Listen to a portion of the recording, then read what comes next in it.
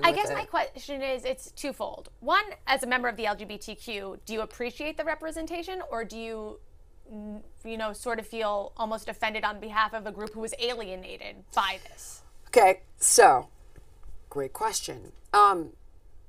Here's my position, and it's purely selfish.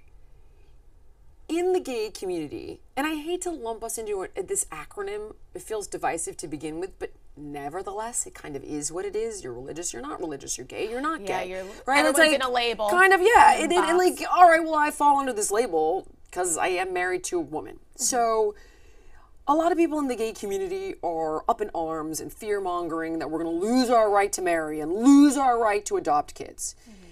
I don't think that's true, but if it is, if it's something that you're genuinely concerned about, we're going to need allies. Mm-hmm. And the reality is that it's taken a lot of time and a lot of work to win people over, because what's different is scary. So how do you best do that? By showing tolerance and treating people the way you want to be treated.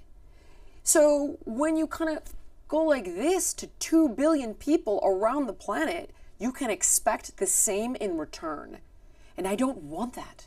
I don't want the acrimony. Yeah. So for me, I wanted it to be the coexist bumper sticker.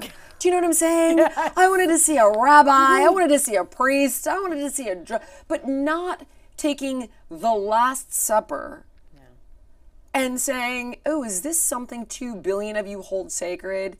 Suck it. And that's, I'm sorry, that's what it was. And there's a long history. Forgive me for any people in the gay community that think I'm speaking out of turn, because I'll speak for myself. But we've gotten these things, and there has been so much acceptance.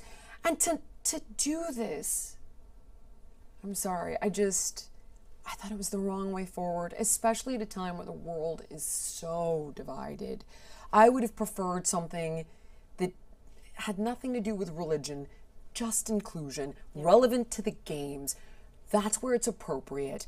And it has nothing to do with drag queens. Sure, go for it. You didn't let live. You poked fun and you mocked something that 2 billion people find sacred that isn't live and let live, and that's the point.